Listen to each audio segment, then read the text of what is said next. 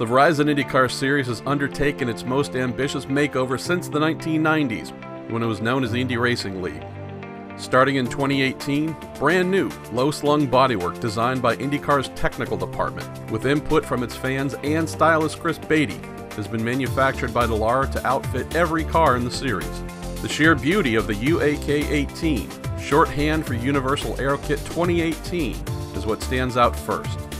And on the racetrack, the performance differences compared to the old custom aero kits made by Chevy and Honda through 2017 have been just as noticeable. IndyCar's goal from the outset was to reduce aerodynamic downforce and put more control of the car in the driver's hands. This has been achieved by stripping away the number of wing elements and complex body pieces used to top the car. A shift in downforce production has also been made to the UAK18's underwing beneath the car.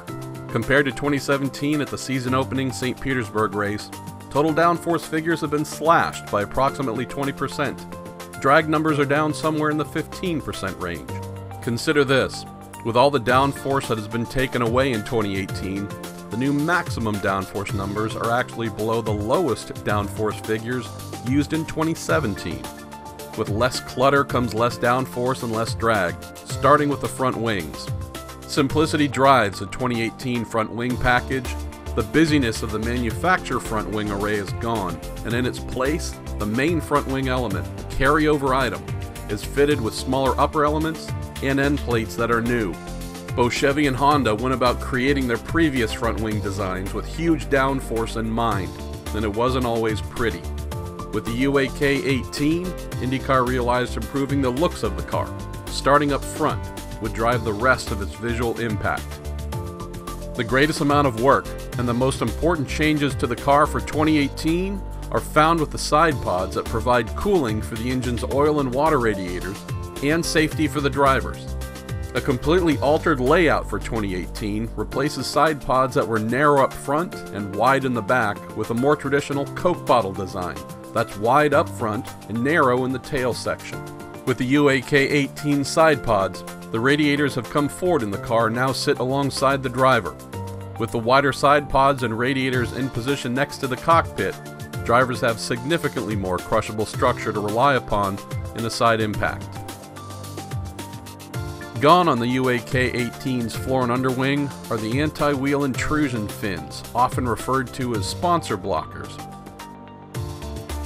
Sponsor logos are clearly visible now, and while the large, triangular opening in the old floor has been retained to cut downforce on superspeedways, the new kit comes with a smaller, fill-in piece for road races and short ovals. With high-speed air rushing beneath the leading edge of the floor, the wing-shaped profile in the smaller opening helps to re-energize that air as it moves to the top side of the floor. As part of IndyCar's UAK18 initiative, the floor now generates more of the downforce without having to rely so heavily on the front and rear wings. Rear tire ramps, which help divert air over and around the Firestone tires in order to reduce aerodynamic drag, have gone from the unique and sometimes odd shapes found with the manufacturer aero kits to something clean and effective with the UAK18. The smooth, gradual radius to the new tire ramps are in stark contrast to some of the sharp, angular ramps seen on the Chevy and Honda kits.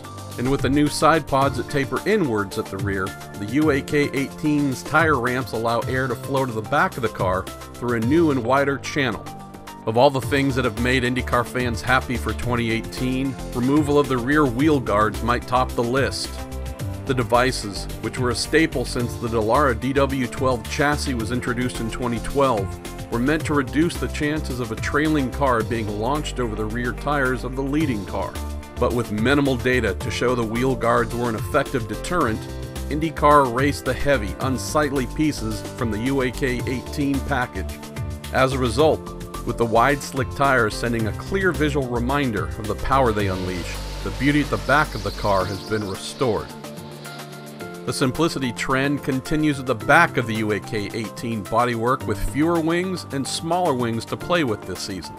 Like the front wings, the previous Dallara main plane has been carried over, but the days of having as many as 4 elements stacked on top or behind the primary element are no longer. New end plates are also employed, and with the rear wheel guards now outlawed, The small wings atop those pieces are gone, which has helped to cut downforce figures.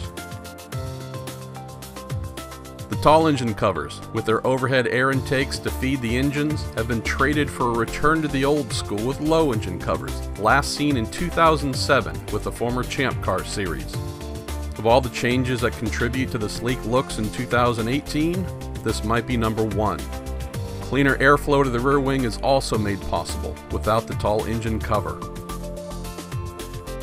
And with the tall engine covers relegated to history, another familiar view, the driver's helmet, can be seen from behind. The raked angle to the new roll hoop profile also lends to the UAK18's improved looks. And finally, with the overhead air boxes taken away on the UAK18 to make space for the low engine covers, feeding air to the twin-turbo V6s from Chevy and Honda takes place from the front of the Sidepods. Special ducting, different for both brands, with a rectangular box for Chevy and a football-like unit for Honda, comes in through an air filter and then onto the turbos. The turbos compressed air. Its boost is then sent to the top of the motor, into the plenum, and down to the combustion chambers.